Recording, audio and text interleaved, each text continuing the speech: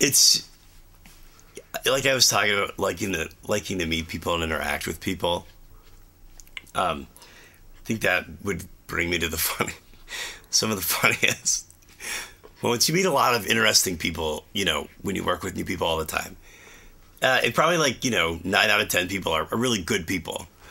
And so we got to work with a guy who was a really good guy. I mean, really nice guy. Really liked him.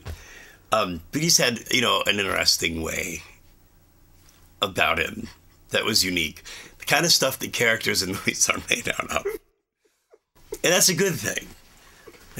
But we had talked about our ages because I guess other than David Haney, I was the oldest one on set at 36. This guy was 37, and so he asked me how old I was, and I told him. He asked me if I found it interesting how younger women were attracted to me, and I was like, dude, I have no idea what the hell you're talking about. I married for 14 years. I have girls in high school.